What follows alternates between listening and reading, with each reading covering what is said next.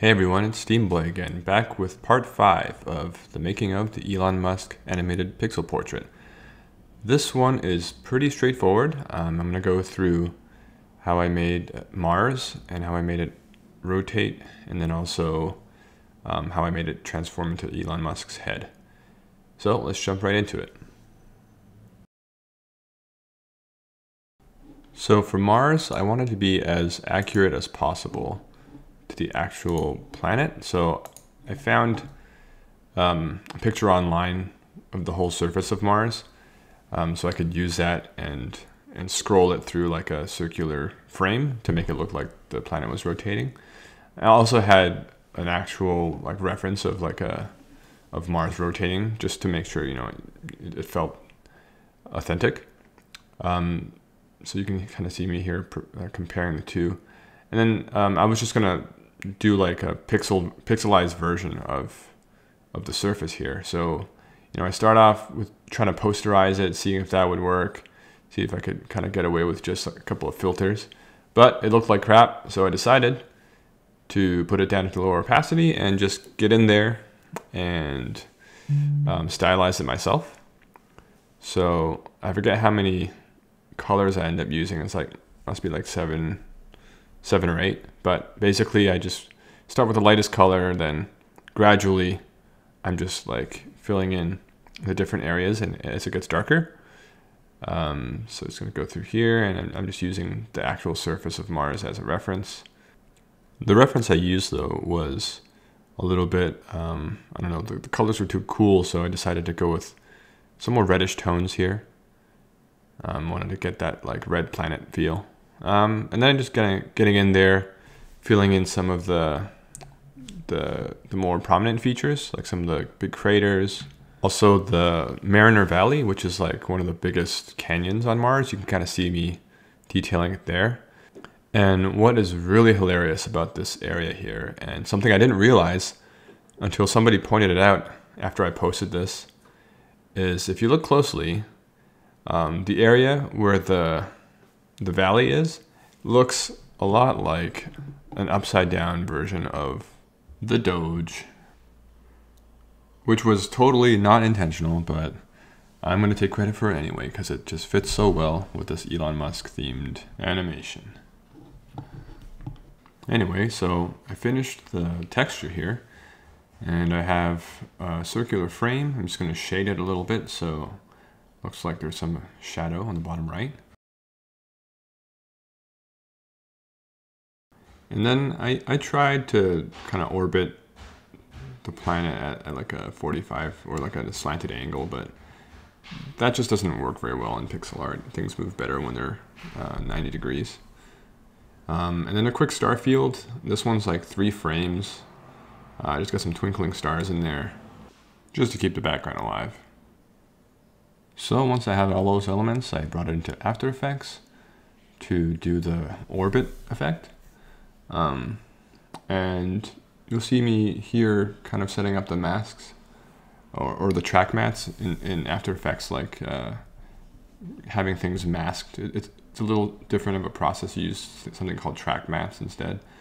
And you just basically duplicate the layer that you want to use as your mask, and then assign it at the layer below. So then set some keyframes, and there you have it. Looks like it's orbiting, which is kind of cool. I didn't think it would work that well. All right, so next I pop back into Photoshop, and I'm gonna make the tiny version of the starship here. Basically just scale down the big one. And remember, when you're scaling things, when you're scaling pixel art in Photoshop, to remember to check nearest neighbor for your transform type. That way you'll be able to scale things and it'll retain the pixel art look, even though sometimes things will like look really messed up and you'll have to touch it up, like I'm doing here. After that, I did a quick little 3-frame thruster animation, or is it 2 frames? I don't know. Turns out you don't really see it because by the time the rocket gets that far into the frame, Elon kind of sucks it in. All right, so once I have all those things made, I'm going to make Elon's head again. So this is the head that he transforms back into from being Mars. And I got my rough sketch here. I'm going to follow the same process that's outlined in part 1 of this series, where I do the rough line art in pixel art, and then I kind of clean up the lines. So here I'm just kind of cleaning up my rough a little bit. And actually, I think I just end up going with this rough as a base for my final line art. Unlike, you know, that first sequence where I did the rough and then I put on a different layer and redrew on top of it. Sometimes I'll just, like, you know, if the rough is pretty close and not that rough, I'll just clean it up and use it as my final line art. So I think that's what I do here. So cleaning things up. And I'm going to skip ahead a little bit here. To show the final line art, make some final adjustments, and then I'm going to start the color. So one thing I don't think I mentioned in that first video is, like, I don't like to use black as my line art. It just takes away a lot of the color richness. So I have like a dark reddish brown as the line art. So I'm going to drop some of the basic colors in here, and then adjust some of the line art to get the expression I want. And then I'm going to go start coloring. So here I'm actually taking the line art first, colorizing some of those details that I don't want to show too heavily, and then going back in and starting the cell shading approach, getting the first shadow color in there. I've got my reference top left, making sure I'm grabbing those same colors. Using that slightly more saturated in between color, kind of basically the Terminator color on the flesh, and then, you know, the shadows get richer. And just gonna skip ahead a little bit here. Almost done. Just getting those final details. Gotta get the stubble. That was one thing I noticed when I did the first frame, is like, he needed a little bit of that stubble to feel like Elon. It's hard to do stubble in pixel art, of course, but just having a couple of those in there really made him feel a lot more like Elon. And there you have it. That is pretty much the final Elon head frame. So now I just got to transform him. So at this point in doing this piece, I was like pretty burnt out already doing all the animation. So I wanted something simple. I probably could have did something more elaborate for this transformation, but, you know, in animation, the fewer frames you have, the faster things move, the more you can kind of like fudge it. So I decided to do a couple of, you know, rotating smear frames on the planet, and hopefully that would be enough to get them to feel like it's transforming. So here I am, just doing a couple of those smear frames.